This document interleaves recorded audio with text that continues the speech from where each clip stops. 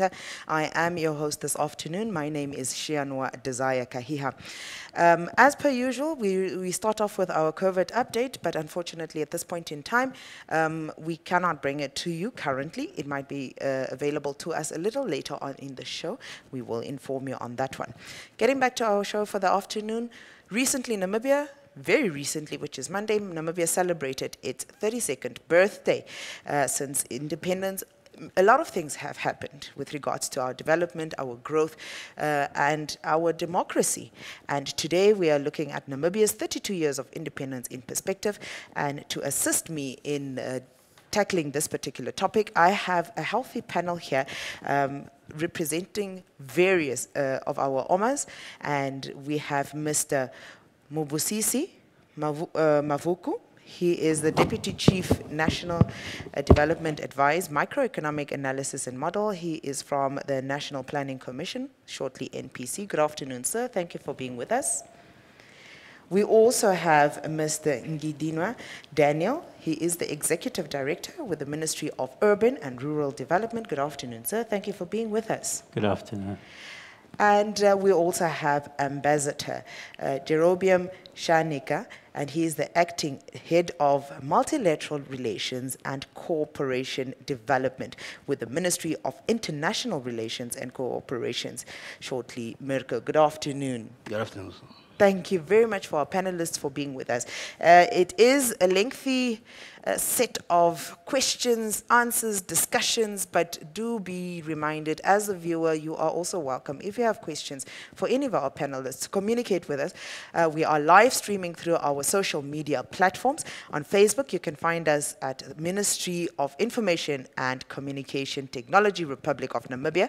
That's Ministry of Information and Communication Technology, Republic of Namibia. We are also present on our YouTube channel, and our handle there is MICT Namibia, MICT Namibia. Getting back to the topic, good afternoon, gentlemen. Thank you very much for being with us, and we kick it right off. Mr. Mavuku, we would like to hear from you. The theme for this year's independence celebration or anniversary was A People United for Prosperity. What motivated this theme? Thank you very much for the question. Yes, I think in short, the theme is basically a rallying point to all Namibians, working together for a common goal. And I think if we all reflect from Namibia's vision statement, you know that it indicates that Namibia aspires to be an industrialized and prosperous country developed by her human resources, enjoying peace, political stability, and harmony by the year 2030. So in a nutshell, that was at the heart of the theme. Well put, short, simple, but definitely impactful with regards to why that particular theme. Mr. Daniel, under the Harambee Prosperity Plan, there are various pillars that we find in that particular living document. And many are really geared up to try and guide us, give guidance in the movement of one direction as a country as we progress into prosperity, as the theme says. We've got a social progression pillar, and it has 4 sub-pillars under which it stands, and this is the elimination of hunger and poverty, fast-tracking of delivery of serviced land to urban areas, improved sanitary conditions countrywide, the reduction in infant maternal mortality, and the acceleration of vocational technical skills. We would like to hear from you with regards to your part under this pillar. What are some of these that you have struggled with? And you can give us comparisons from as far back as you would like to highlight on, seeing that we are covering a time period of 32 years. Thank you for the question. And just to add on to what my colleague has responded to, the Constitution of the Republic of Namibia obliges the state to proactively devise measures to to enhance the welfare of the citizens. And it is on that basis that prosperity continues to be one of those guiding principles. Yeah. Now, as part of that prosperity then, back to the sector which I represent, which is urban and rural development, Yeah. then access to decent and affordable housing is one of the requirements. The other one is access to land, especially urban land. And then the third one, focal area, is that of access to proper sanitation. Yeah. And with that, I would like to start off by giving you just some figures in terms of what we have done since 1992, practically since independence. Yeah. And in the area of housing, we were able to deliver to date, up to the end of last year, we were able to deliver close to 70,000 housing units that we were able to deliver. And this is mainly through the efforts of the central government, together with the state agencies such as the NHE, as well as in partnership with community-led organizations such as the Shack Dwellers and Namibia Housing Action Group. And those units were delivered with a total investment of close to 5 billion Namibian dollars over that period.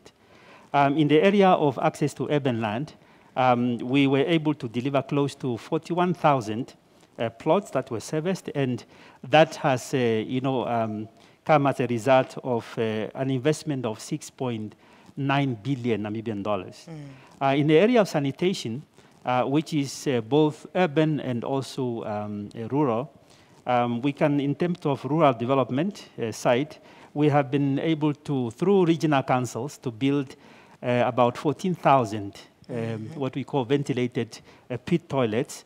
But a large part of the our approach to improvement of sanitation among the community is actually to engage the community, because that is the only sustainable way that we'll be able to deliver on that desire. So we are following what we call community-led total sanitation, where the government, through the Ministry of Urban, Ministry of Health, Ministry of Works, Ministry of Agriculture, Ministry of Agriculture, Water and Land Reform, we trigger the communities and help and then assist the communities to be the one to actually do the construction of their own toilets at the household level. Yeah. So I think in a nutshell, this is what I want to indicate.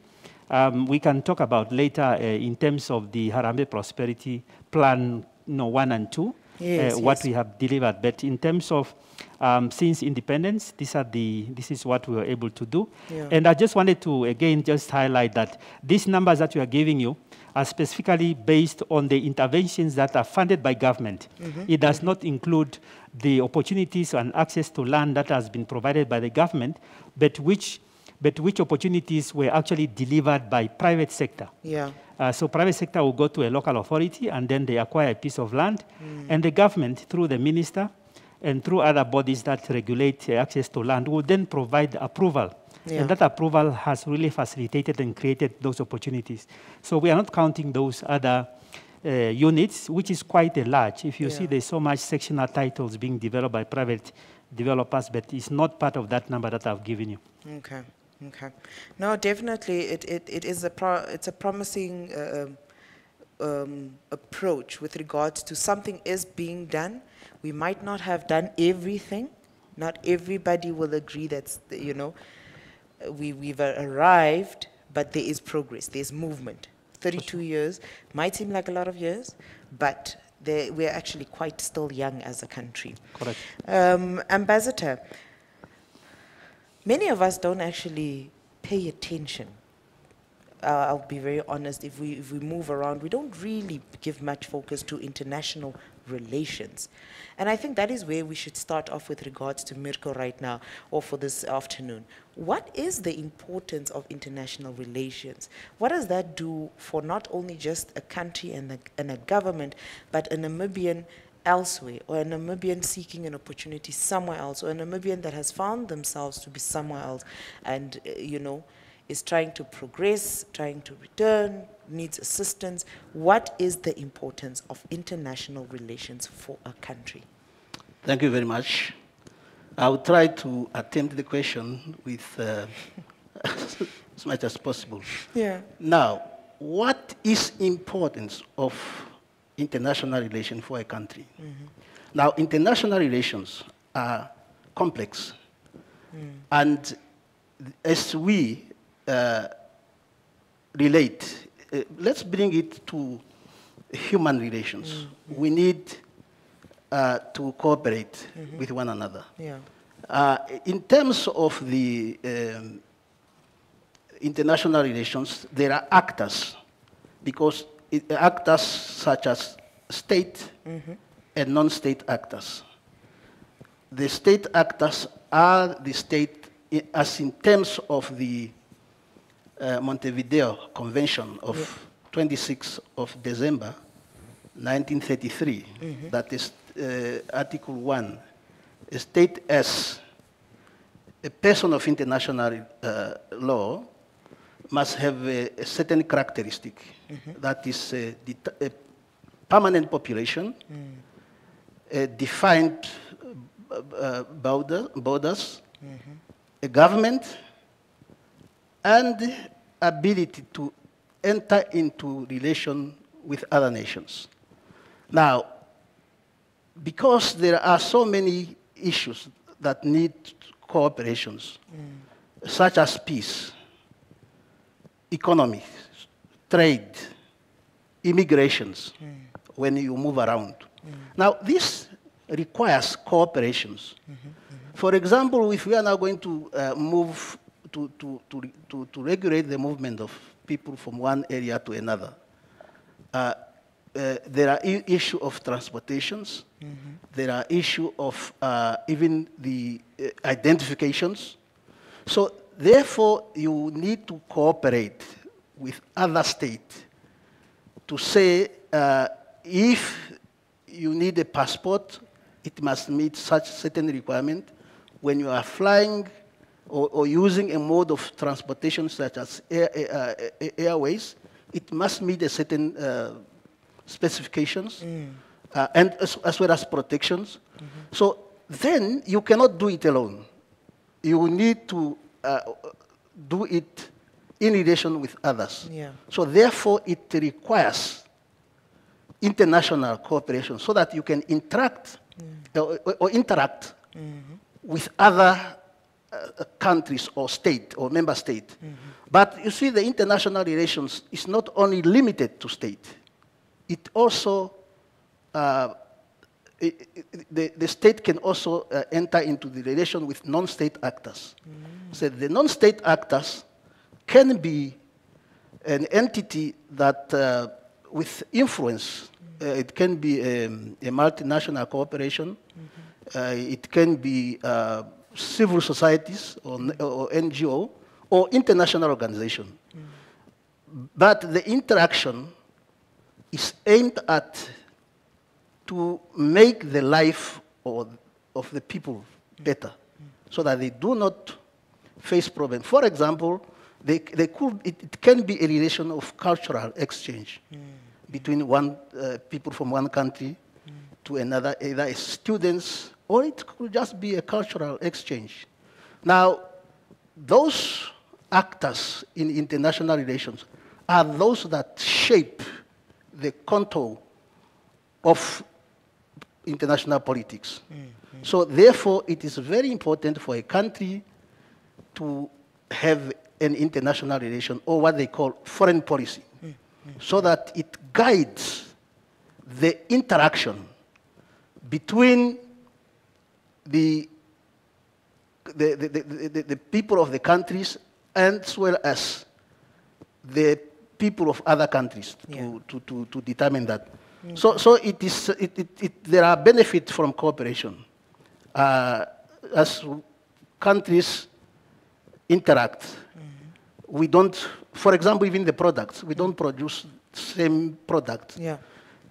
There are those who have other products, and you want to enter into the trade relation to trade in certain products, then that agreement that you enter into, it will determine how you are going to trade with that relation. So all those things are international relations. Okay, okay. I'm hoping that we have educated somebody this afternoon with regards to the importance of international relations, because as much as we know that we communicate, we know that we interact at various levels globally, whether regionally, SADC, Africa, or whatever, we don't always tend to focus on how we get to have these relationships. Now, coming to Mr. Mavuku, we would like to then find out, NPC, what is the mandate of NPC? And how does NPC fit into the works of all other OMAs in government?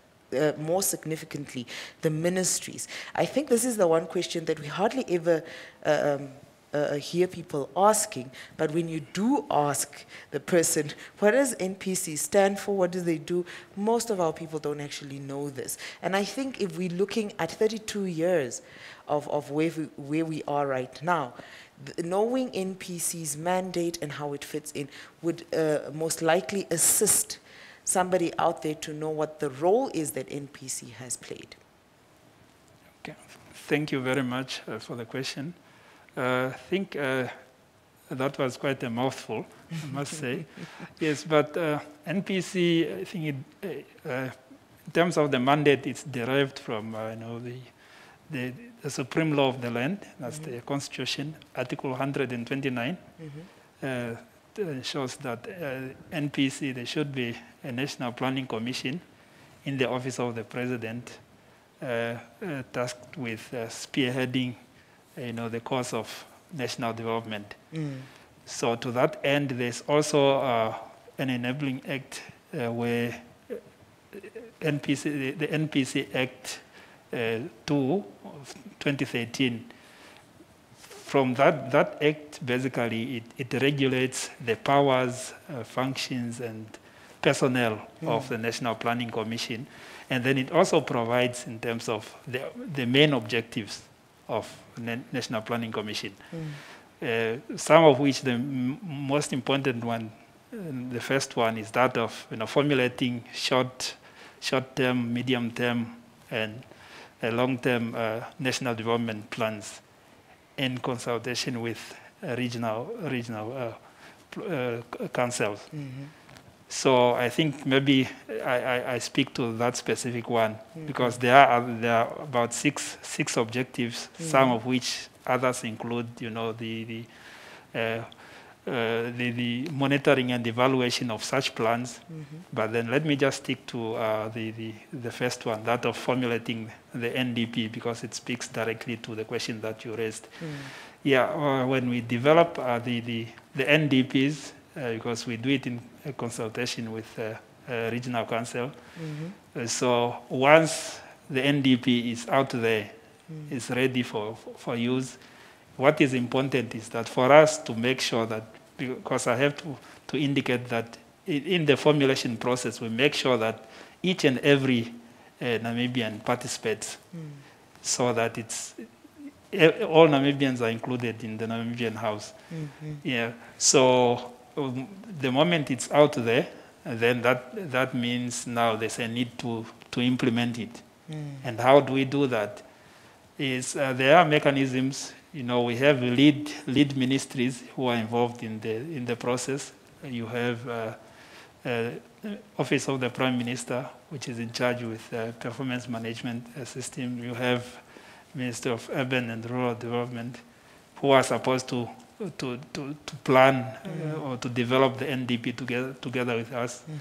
So I think what is also important is that when we have the NDP, it should be cascaded down to the different OMAs. That is in terms of, because different OMAs have to develop their own 5-year strategic plans, which speaks directly to some of the objectives as outlined in the NDP.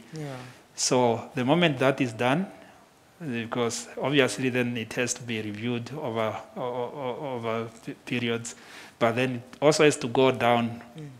The strategic plan has to be cascaded down to to institutional action plans, annual action plans. Yeah. And then from those action plans, and then you have now where each and every staff member is obliged now to, in terms of the performance management system, Yes. to come up to enter into performance agreements, Yeah. annual performance agreements, which have to be evaluated at the end of the year. Okay. So in a nutshell, that's where we come in as National Planning Commission. Yeah. It starts with the planning, where we include the planning phase. We include almost everyone in the Namibian House. You talk about the private sector, the public sector, the non-governmental or civil society organizations. You talk about academia, all these, because normally we often hear people saying, no, the NDP is just a product of NPC, or it's just for government. But that is not really true, because our view is that we do it for Namibia. Yeah. Yeah. It's not for government or for NPC as per se. Yeah. So that notion, I think it should be dispelled. Okay. Okay. No, well put, and I do hope, as I said earlier on, that this platform also creates the opportunity for us to learn. It's not just about us dashing random information, but I think it's one of those that we can use, honestly speaking, to educate not just ourselves here, but generally our Namibian nation. As we said, you are welcome to communicate with us on our social media platforms, and we already have a comment here from Richard Kambinda, who is asking or stating, what does the panel have to say to revisionist historians who claim fervently insist that grand and petty apartheid was allegedly better than the republic in terms of infrastructure development and human rights for all? I hope that question came out clear, and I'm now not sure who I'm supposed to throw this question to, so maybe Ambassador, you can assist us. First of all, to talk of human rights in apartheid is totally wrong and misguided. There was no human right in apartheid. First of all, apartheid was declared a crime against humanity by the United Nations. Now, how can it be better than a sovereign state? I'm not saying there are no mistakes, but it is misguided for anyone to compare that there was human right during apartheid.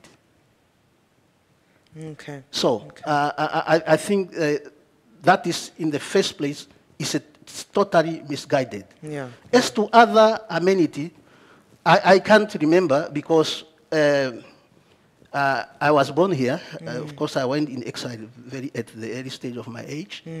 But I cannot remember having the amenities such as when I was growing up, I didn't even know the electricity. Yeah, yeah. So how can it be better than the independent? I simply feel that that is a misguided remarks. Okay, okay. So, yes, Mr. Daniel, to add on to that.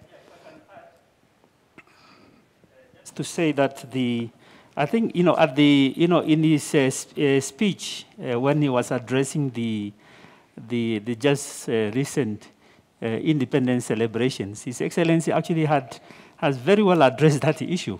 And I would want to encourage Mr. Kambinda just to, the President's statement is out there, is public knowledge.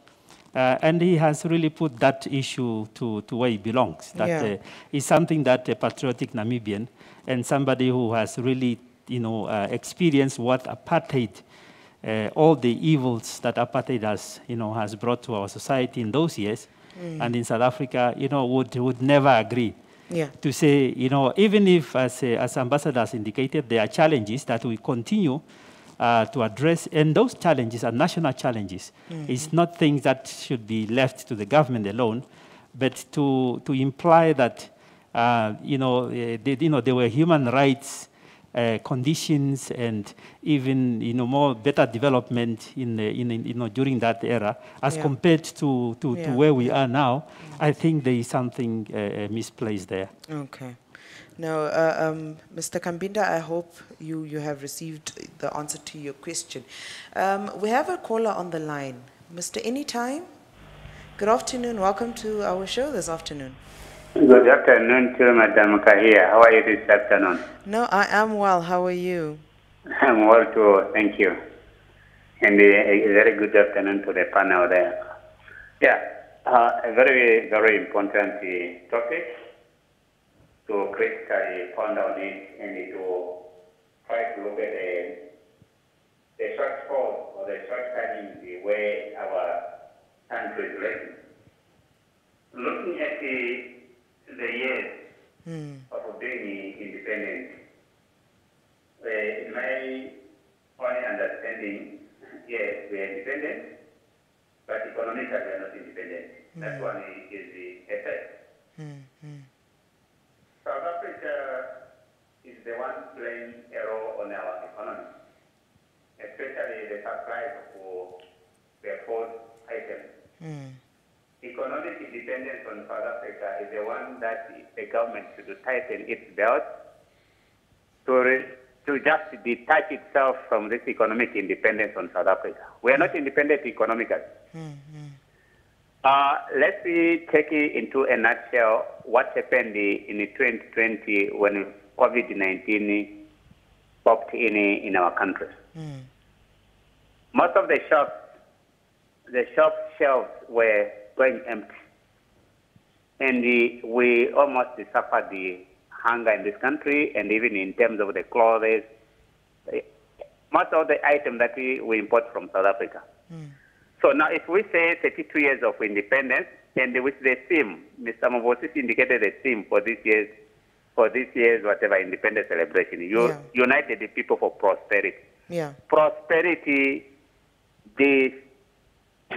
maybe isolating economic perspective there.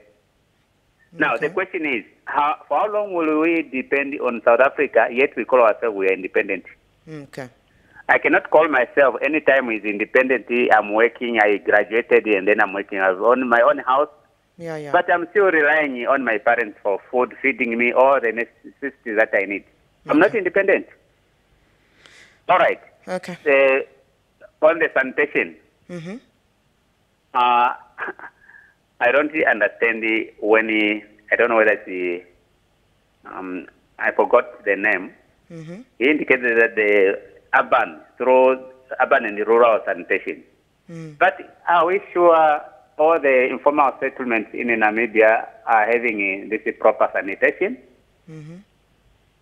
Coming from Katima, I will indicate the areas whereby most of the time I read is concerned on People's Parliament, on local radio station, Mwanye FM, Nakuamaikoto.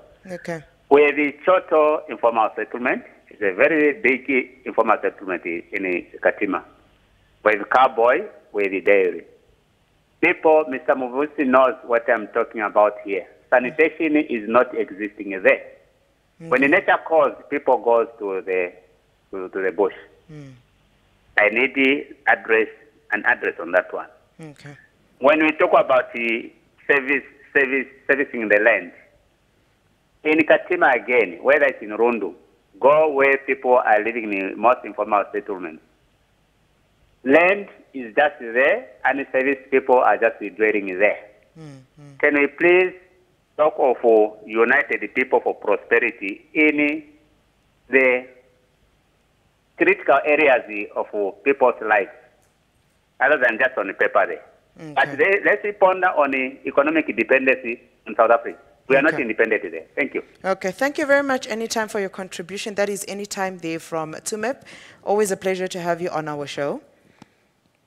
And Anytime, before we get to the economic emancipation that he's referring to, and I believe even yesterday with yesterday's topic, there was mention to that following a liberation struggle, there is always a second step to the struggle, which is normally economic emancipation, and this is usually done through social economical development to try and create sustainability within any sovereign state. Am I correct if I put it that way? Okay. And then anytime second point spoke to challenges with regards to local authorities and so on. And that brings me to actually the next question that I had, that I will marry it with a later one. And you can just answer that collectively. My next question was going to then look at how many local authorities have we thus far established, because I do know that they are necessary to assist with the runnings and operations of government at grassroots level. And then, does the ministry assist or support locals in the establishment of these settlement areas? Because there are steps with regards to where you qualify or how you qualify to become a settlement before you become a town or a village and so forth.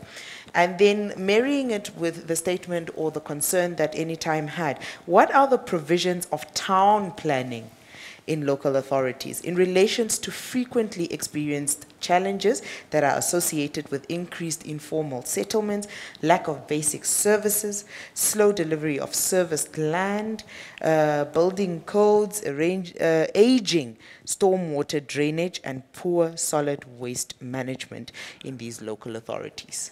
It's a mouthful, but I'm trying to give you an opportunity to you know, put both into one and just give a holistic explanation to that. Okay. No, thank you.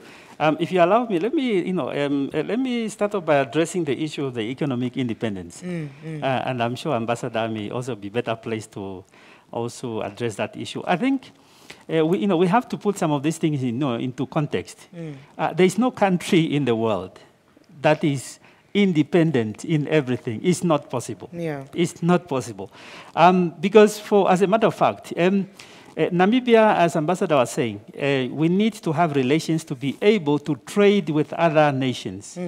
Okay, and what does it mean to trade? It means that you trade in those goods in which you have a comparative and competitive advantage. Goods that you can produce much cheaper in comparison to other countries. Okay, so you have a niche, or you are able to produce them better. So you export those. And when you export to other countries, there is a concept of reciprocity. You cannot be expecting that you want to be the one to sell to other countries, but then you don't open your borders to other countries to also sell what they produce. Yeah. So it's important. So there are certain goods that we can say we have a competitive or comparative advantage. For instance, beef. Okay, we export beef. We produce the best beef, it's known. But we also need other types of meat, which we may not be able to produce competitively, or other goods. So it's not possible for us to be completely independent. But I hear the point that the caller has indicated, to say, we need to do more to be able to have a very strong industrial base, local industrial base. Yeah, that is, I think, the point that is making. And that weakness in our structure, in the structure of our economy, was brought out when the COVID pandemic came. Even masks, even sanitizers, basics, okay, we import. But I think over the years, we have made some advances to try to build some of these industries. I remember even during COVID, we were able to unleash some of the potential that we have. For instance, UNAM, for one, and other labs in the country were able to produce sanitizers. Yeah, yeah. Okay? And then you also look at, we had even in the prison services, in the prisons, we also have the Ministry of Industrialization and Trade also mobilized small SME producers to produce masks. So we were able to turn that calamity into an opportunity for us to unleash. But I agree with the colleagues to say we need to do more, so that then our dependency on other nations is reduced. Now back to the issue that he has raised regarding informal settlement. I cannot agree more with him. I am also familiar with the situations, particularly in Katimamulilo, which he has indicated, Choto, Cowboy, all these locations. We are aware of the challenge that is there. And that challenge is not only peculiar to that, it's a national challenge of informal settlement. And as you recall, His Excellency has actually declared the situation, the living conditions in informal settlements in the country, you know, as a humanitarian crisis that require urgent action. And we are responding to that. And that response is a collective one. Yeah. Through local authorities such as the one of Katima Mulilo and others, you know, we are taking measures to address the conditions of informal settlement. And just to answer your question, we have a total of 57 local authorities in the country. That's what we have. And those local authorities are classified either to be a municipality. A municipality, you have like Windhoek, Swakopmund, and Walvis Bay, who are Part 1 municipalities. Those are the big ones, who are expected to receive only very limited subventions, maybe only for targeted capital projects, but otherwise they are supposed to survive on their own. But for municipalities like Windhoek, because of the draw, everybody wants to come to the capital city for obvious reasons. That influx has created a burden, you know, which cannot be left alone to the municipality to address. Yeah. And that's why government has come in Windhoek in particular, we have come very strong in terms of assisting them to address the informal settlements, you know, around the town, including a housing program which was launched a few years back, where we are, upgrading the informal settlements through budgetary provisions, a subsidy that is given to local authorities, and then they plan and service the land. We agree that we have not reached all the areas where our people are currently informally living. And by informal settlements, we're basically talking about an area which is inhabited by people, but that area is not planned yet. So you don't have a demarcation as to a plot from where, you know, who lives where and all that. People are just living on the land. And also there's also not planning of services. There's no planning of services, and also the services have not also been brought to that area, not to talk of a proper housing which need to follow, you know, with that. So I think I cannot agree more with him that we need to do more in this area of formalizing informal settlement. As a matter of fact, under the Harambee Prosperity 2, we have, as one of our deliverables, we have set ourselves to design an informal settlement upgrading strategy. And we just had a stakeholders consultation a few weeks back, where we were coming up with the assistance of the UN Habitat. We have already started a draft, and NAST. NAST has been contracted to lead, you know, in the compilation of that strategy and implementation plan. Yeah. Together with that, we are also reviewing our housing policy to be able to make sure that it continues to be relevant and is responding to the needs of the country. So I cannot agree more with him. He's correct to say, and you have also acknowledged it in the beginning, to say, yes, we have those numbers that we have, in terms of what we have been able to do, but the problem continues to be there. A lot of fellow Namibians still need access to a piece of land, and also for them to be assisted to get, a proper shelter over their heads. So, and then you also have asked a question on how does an area become proclaimed as either as a local authority and upgraded from being a settlement. Settlements are growth points, areas that are populated, and there is activities in them, but those areas are not proclaimed as local authorities. And they are under the administration of a regional council. Okay, they are under the administration of a regional council, and once the responsibility of a regional council in terms of the administration of a settlement is for them to develop and administer that area as though it is a local authority area, which then means that whatever development initiatives and the services that are required to be provided in a proclaimed urban or local authority area is the same that is supposed to be done in a settlement which is under the administration of a regional council. Okay. And once there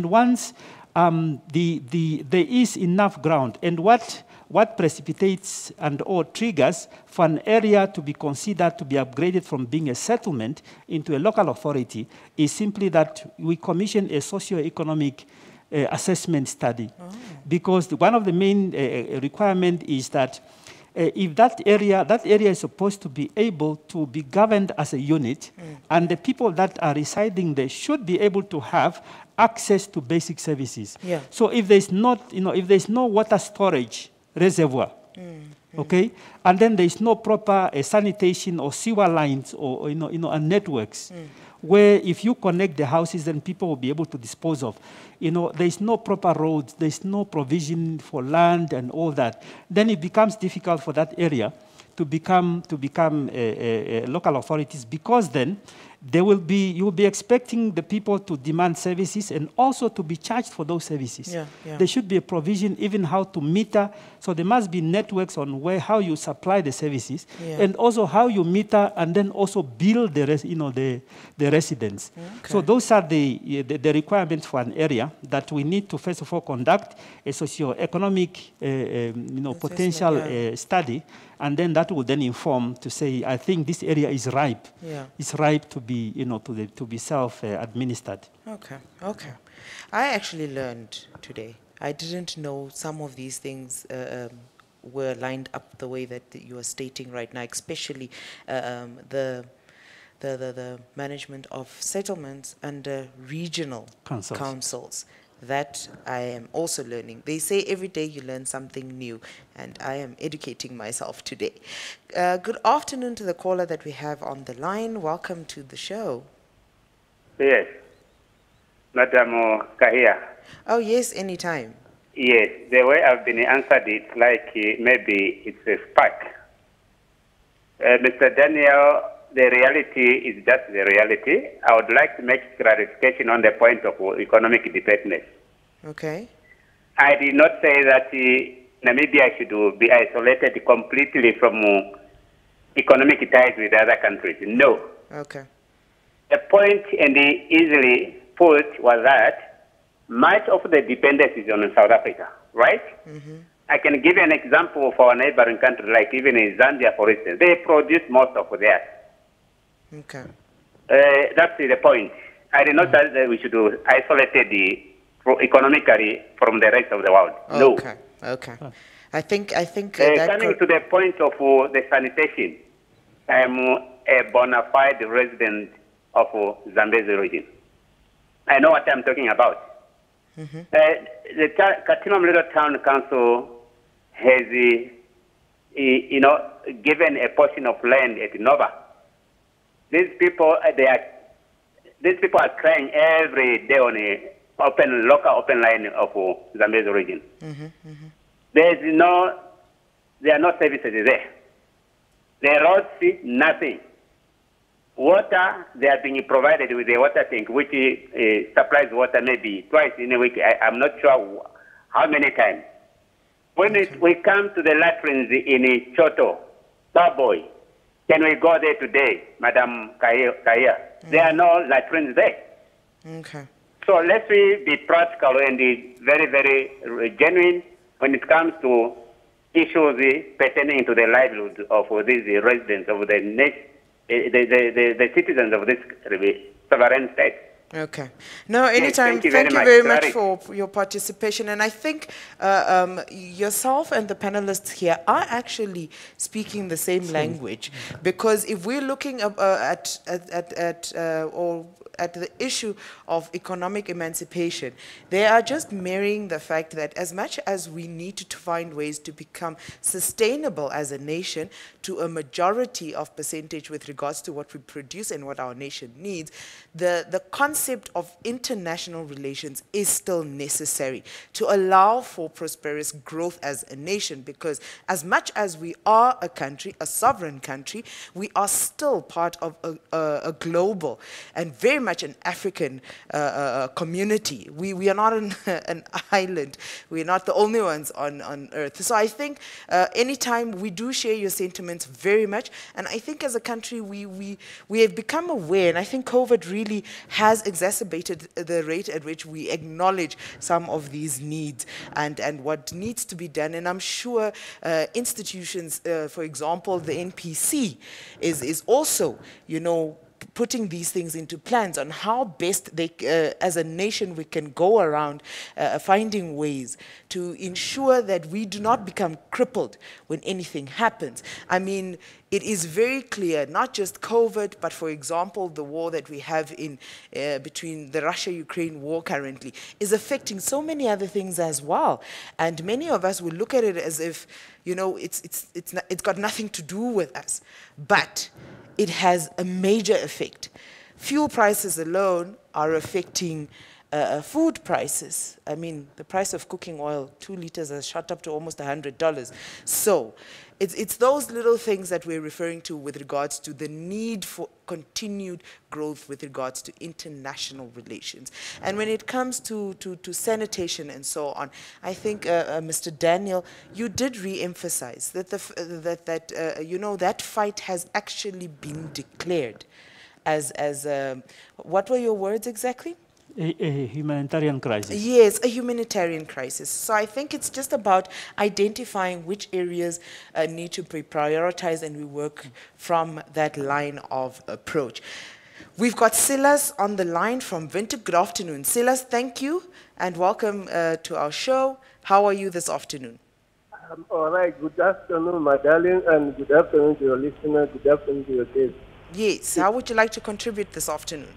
Thank you. 2 points I have to discuss with you as assisted. First one, global disaster that we are all facing in, the crisis in prices and all these things. I think it's a hard time. Sorry, Silas, can you repeat that again? The global disaster with regards to? Global disaster and global economic downfall. Okay. And all this type of attitude we are seeing the global is facing in terms of oppressing other nations because of what other nations do not occur to have in their own presence. That is the first thing I want to address.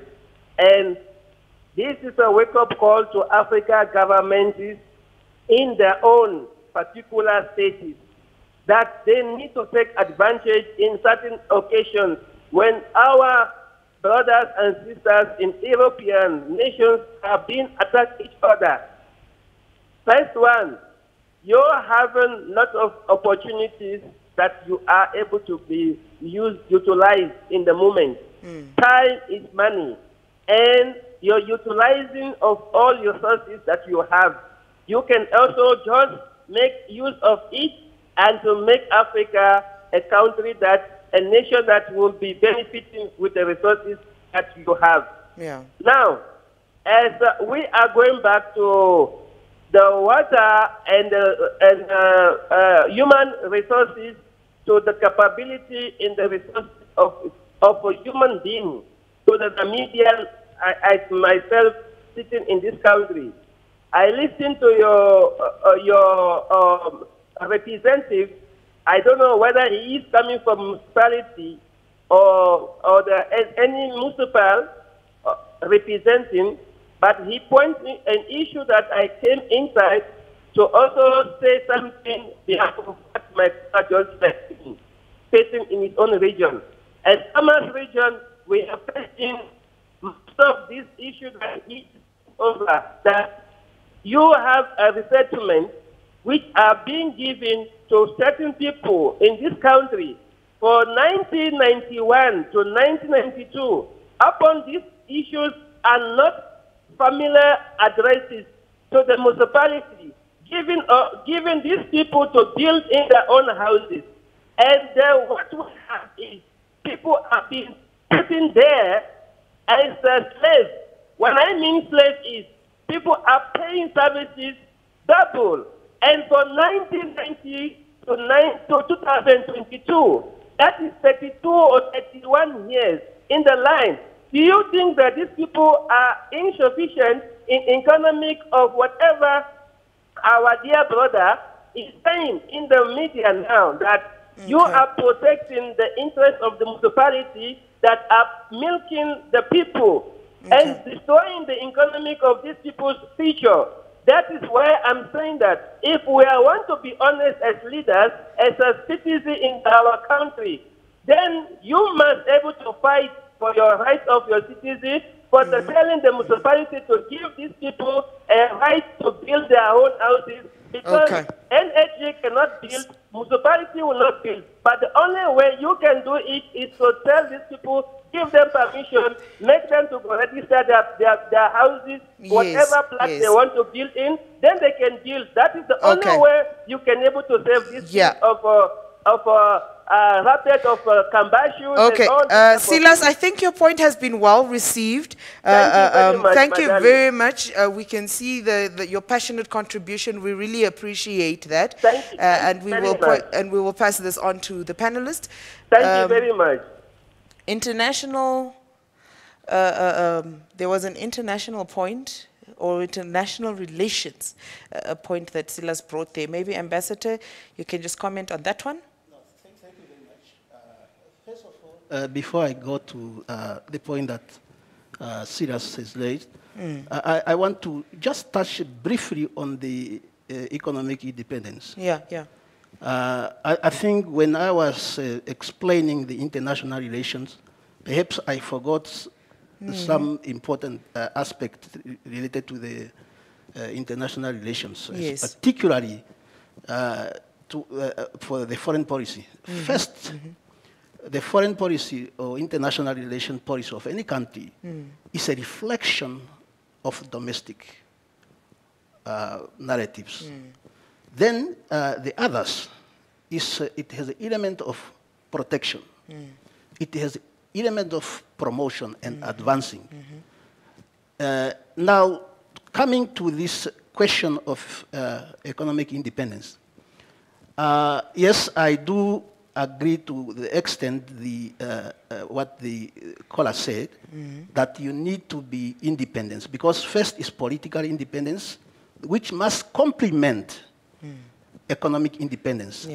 Now, the executive director here has pointed it out that perhaps, as he was alluding to, that if you go to most of the shelves, these are products from our neighbors across the origin. And then the executive director also touched on the issue of production capacity. Now, if we need to boost up our industrial and our production capacity so that we do not have to import toothpick, we must produce certain things here inside the country. Then gradually we then reduce that dependency. But if we don't have, if there's nothing that can replace what is on the shelf, because these are people who are procuring product to sell here. Exactly. So if there is no alternative, what then? So we need to take real cognizance of that gap and fill it as quickly as possible. Now, coming then to this question of, he was talking of global disaster. I was fighting with myself whether he was referring to the environment or he's referring to the crisis. But I perhaps can say that he was referring to issue of international peace and security, because he mentioned Europe. Now, one of the fundamental objective of international relations, particularly to policies, is peace. The maintenance of peace and security is vital, because in the absence of international peace and security, then there can be no development. And of course, I heard, as you were talking to Dr. Gudumo, he was saying, peace is not necessarily absence of war. It's the conditions that are existing. Now, we as people, we need to create those conditions that are conducive for peace to exist.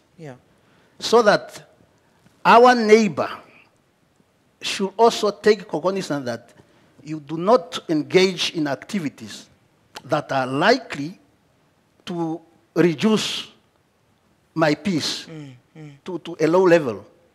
So that is no longer peace. So we need to live in peace in the way also enhances others' peace.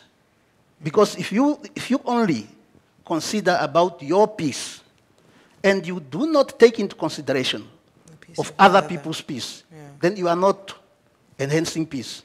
You are undermining it. Very much. Okay.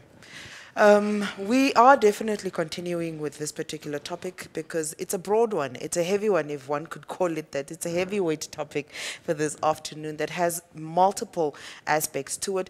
But unfortunately, we do need to bid our NBC viewers farewell at this point. Thank you very much to our NBC viewers for making the time to join us through this conversation. But please be reminded that you can still follow us on all our social media platforms as a ministry. On Facebook, you can find us at the Ministry of Information and Communication Technology, Republic of Namibia. That is on Facebook. Ministry of Information and Communication Technology, the Republic of Namibia. We are also on our YouTube channel where we are streaming from as well. That is MICT Namibia. MICT Namibia is our handle there. You can continue to engage us.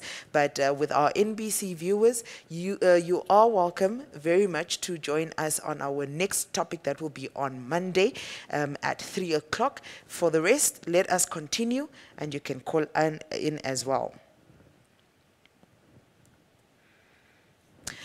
Now, continuing with our topic, with our topic here, we would actually like to have a refocus at NPC. And from their mandate, they are to ensure the implementation of the national development plans. Mr. Mavuku had probably started wondering, when are we going to give the microphone back to him? We want to know, what are some of the priorities that NPC is currently focusing on? Thank you very much for the question. Before I attempt to answer it, I wanted to just add one dimension to the economic independence that we're talking about. Yes, very much. I think from the supreme law of the land, the Constitution, I don't know whether it's Article 95 or 98, speaks of the economic order of Namibia. That is, it should be based on the economic of Namibia should be based on the principles of mixed economy. That is where you have both public and private contracting. Yes. So ideally, also what we have to understand is that for government, the role as a government is for us to put policies in place so that the businesses out there can flourish. Yes. Yes. So in reflecting those issues, I wanted to cite one example. There's talk of this reliance in terms of the different goods and services from South Africa. But then, as a government, I should also indicate one example whereby, if you look at the horticulture industry, that is where you have your fruits and vegetables in Namibia. So government specifically came up with, a deliberate policy targeting specifically to ensure that, there's, the fruits and vegetables produced here, they also get shelf space. Yes. Yes. So that came about by having, a mutual agreement between both the traders and the producers. And at the time, the thinking was that there should be, the policy was around what was called market share promotion, MSP in short. Yes. So basically what it implied was that because the traders, they have to source, they have to buy the produce from producers. But then realizing that most of the traders were buying from South Africa or other countries, then that MSP was introduced, because with that policy, it was indicating that out of their total turnover, a certain proportion should be sourced locally. And it started at the beginning of 2000, it started around 5%. And as we speak right now, it's close to 50%. Wow. So I think that is an achievement. Very much. So, and I wanted to remind anytime that when he goes to these retail outlets, ShopRite, Pick and Pay, you often see, or Food Lovers Market, you often see a section indicating this is Namibian produce. It's basically as a result of that, promoting, local produced Namibian products. So in terms of fresh produce, that has been quite an achievement. But I understand that there's still so many that we can do.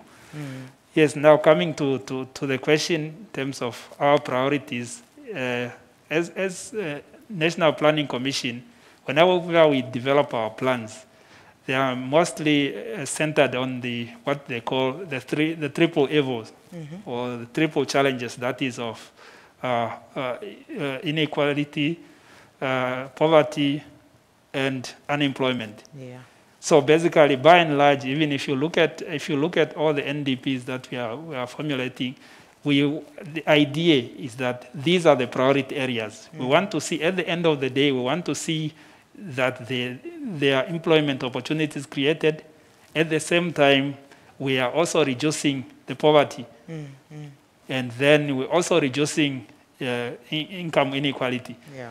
But then even if you look at the progress so far, you will see that in terms of poverty, we really managed to halve the poverty rate from 2009-10 financial year to 2015-16. Because it stood at around 28.8%, but then that was brought down to 17.4%, which was quite, significant, because we achieved the Millennium Development Goals target by then. But then, in terms of income inequality, we've been reducing it as well. But then it's not at the pace that we expected. Because if you look at Vision 2030, we are saying by the year 2030, income inequality should basically be around 0.3. Wow. For now, as we speak, it's at 0.56. But then at independence, in 93, after independence, 93, 94, it was at 0.7. Okay. But by 2015-16, it had declined to 0.56. So one can already see that of course, it's reducing. Yeah. But then from the vision, again, the intention was that we should achieve an annual reduction rate of about 3% per year. But then if you look at the trend over the years, coming from 0.7, 93, 94 to 0.56 in 2015-16, you see that annually, if you take the growth trend, if you do a bit of number crunching, you'll see that the level of reduction has been below the 3%. Yeah. Yes. Okay. So basically, but then in terms of unemployment, on the other hand, it has also been declining. There was, I think some years back, was it 2008, when it was reported at over 50%. But then coming down to 2018, it was brought down to 34%. But then all these three challenges, the expectation is that we need robust growth. Yeah. Robust economic growth, if we are to really make sure that we make that significant dent on all of them.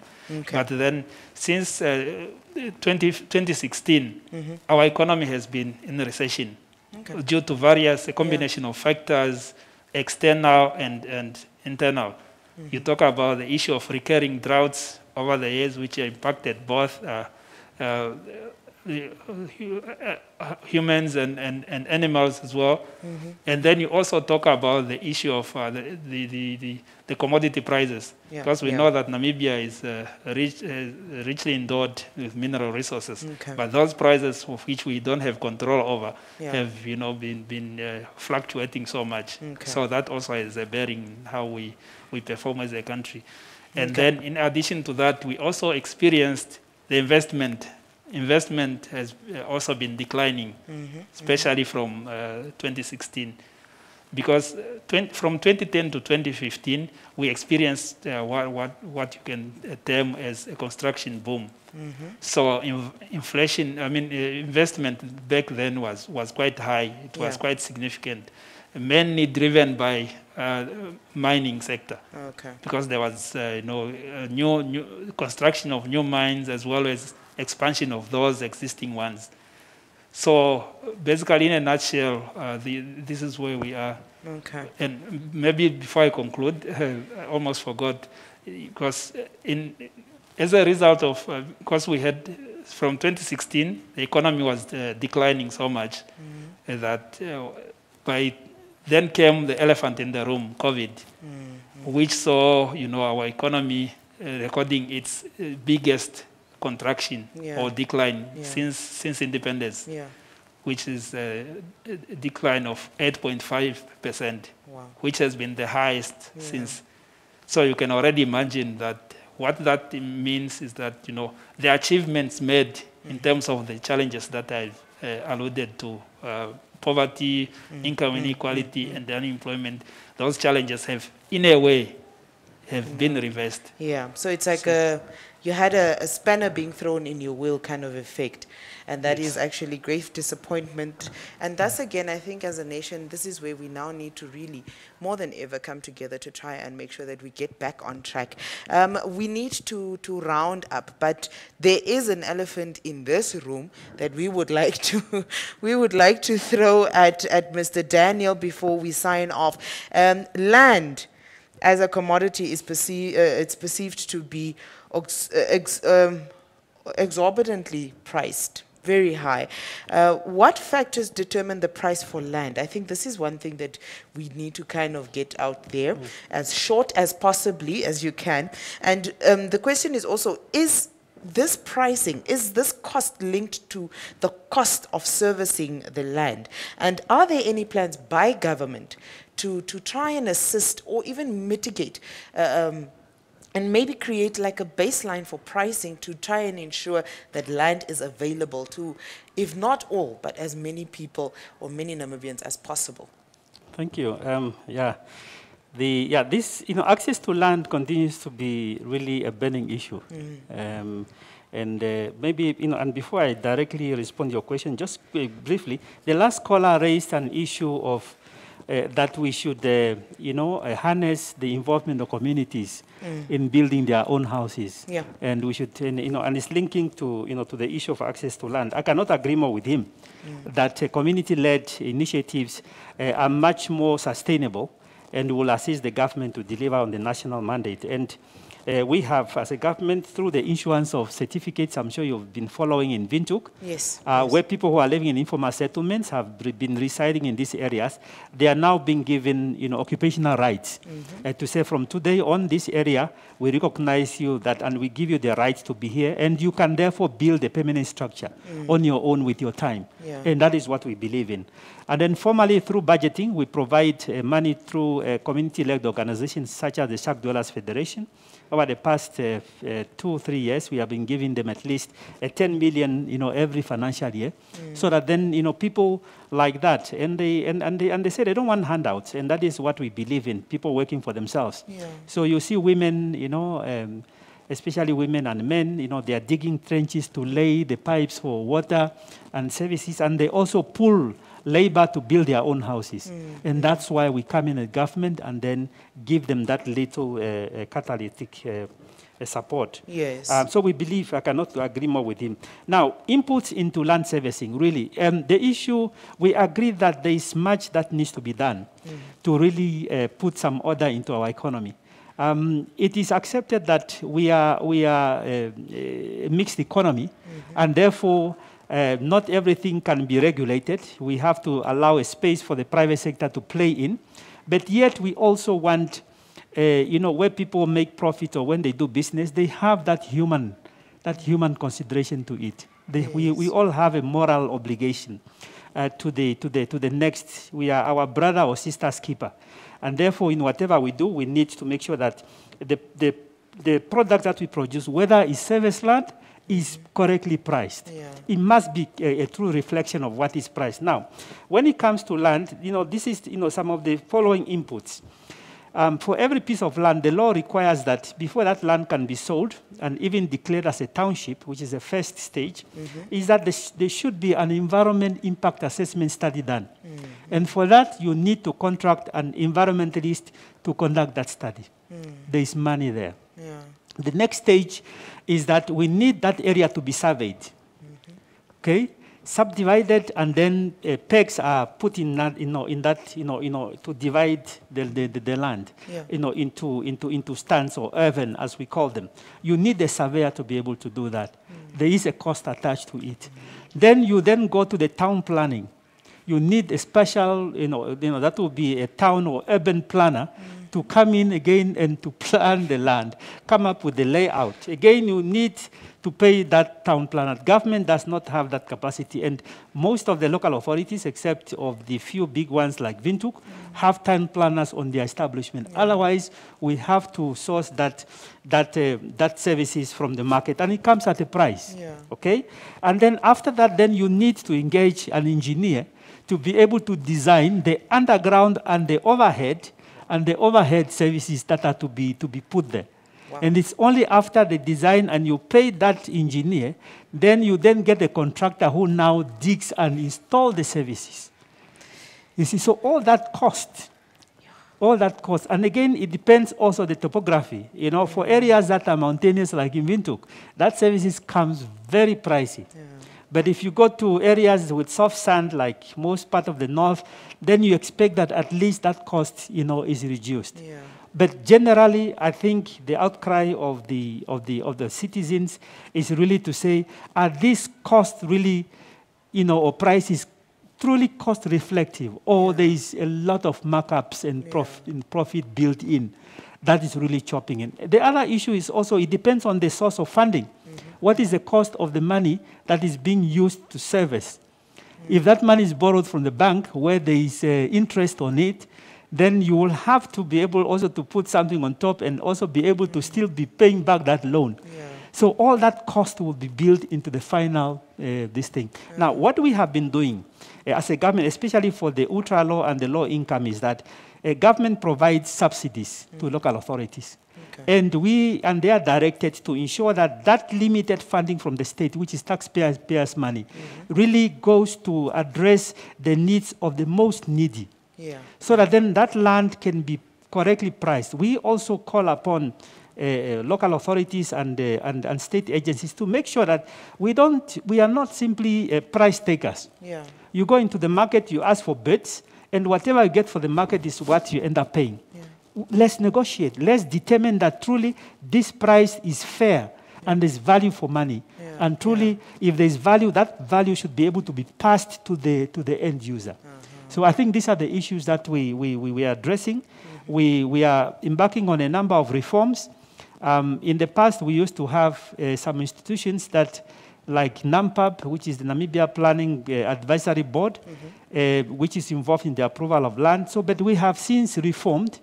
And with the new Urban and Regional Planning Act, we have now removed the two bodies that used to be there, NAMPAB and the township boards. We have merged them now into one single body. And therefore, that has been able to really expedite the approval of applications for town land, for township establishment. Yeah. And the board really is working in such a way that every month, even in the middle, after each meeting, they certify their minutes. Yeah. And, so we don't have any more backlogs in terms of the approval of township establishment through that reform. There's also provision, through that law, where certain approvals or decisions that used to be done at the center, such as approval of rezoning and all that, has now been decentralized to local authorities. So it can be done. It doesn't need to come to the minister anymore. All what is required is simply for local authorities to be able to have on their structure either a registered town planner who will be able to undertake that planning, this thing. Or otherwise, they are also allowed to appoint a planner who is a private planner, and then therefore and enlisted to be able to conduct that, and then so that then some of those decisions can be done at the local, at the local authority level, and hopefully it can give more traction to things to be done much more quicker. Yeah. Yeah. Okay. I always stated, and I will keep restating it, time is never enough. Time is never enough. And at this point, I would like to give the ambassador just the opportunity to give his final words as well, and then we wrap up. Thank you very much. I think my final thought is just as we reflect on these 32 years of independence. First of all, we just need to understand that international relations, there are forces that are shaping the contour of geopolitics. And these forces, we need to take cognizance of them. And because everything is revolved around power and control, so that we are not pushed aside. We need to clearly identify our interest that we pursue, and we craft a strategy. Because when you are operating in the world that is messy, it is like you are going into a pond, and if you are going to fish, with what are you going to fish with? Exactly. So you have to know the level of the water and take appropriate apparatus to fish. Now, Namibia has played a role in this. As you know, we have been member of the Security Council, and during our membership, we on the resolution during the presidency of Namibia, the Security Council, Resolution 1325 on women in peace was adopted by the Council. And it was Namibia, in the person of Ambassador Jamba, that gravelled it. Namibia has also participated in peacekeeping operations in Cambodia, in Liberia, in Angola, in Sudan, in South Sudan, and many other places, and continue to do so. Namibia has chaired the SADC, the organ, and we are about to, as from August this year, Namibia is going to chair the organ of SADC. And we have also played a role within the continental body, the African Union. We have been a member of the AU Peace and Security Council, and as of 1st of April, Namibia is again going to play its role as a member of the African Union Peace and Security Council. So there are many things, but just to sum up, the Ministry of International Relations and Cooperation is charged with the responsibility of managing the relations, such as protection of our citizens. We just had students who were coming in Ukraine, and the ministry played a role in coordination with our embassies around there to make sure that the welfare of our students and citizens who are in Ukraine are protected. So these are the same. So to conclude, there is one of the professors who said, the world, imperfect as it is from rational point of view, is a result of forces that are inherent of human nature. To improve the world, one must work with these forces, not against them. That was Professor Hans Monkenthau. That's very good. Definitely strong words that we conclude on for the afternoon. Thank you very much for those who participated. Thank you very much for those who tuned in to this particular topic. It was 32 years of Namibia's independence in perspective. Definitely not enough time because, as I stated at some point, it is a very heavy topic. 32 years. young, old, that is up to you how you perceive it, but progress is being made, I believe. As a sovereign democratic country, we are trying, we are moving forward to try and establish a stage where we are emancipated economically, but also part of a global village. It takes all of us united for prosperity.